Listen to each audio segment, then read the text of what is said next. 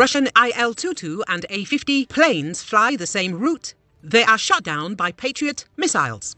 The destruction of the Russian A-50 reconnaissance plane and the damage to the Il-22 air control center were caused by Western weapons provided by Ukraine's partners. There can be no question of friendly fire. Military expert Vladislav Seleznev said in an interview with oboz.ua. The Ukrainian Patriot system could effectively hit the two Russian military aircraft, he suggested. Seleznev rejected the version that the Russian planes were shot down by their own air defenses. The friendly fire version was also put forward. Why didn't I believe it? Because both of the Il-22 and the A-50 had been flying the same route for a long time, actually for 2 years. That is why the operators of the Russian air defense system know exactly which targets are flying and on which route, he explained.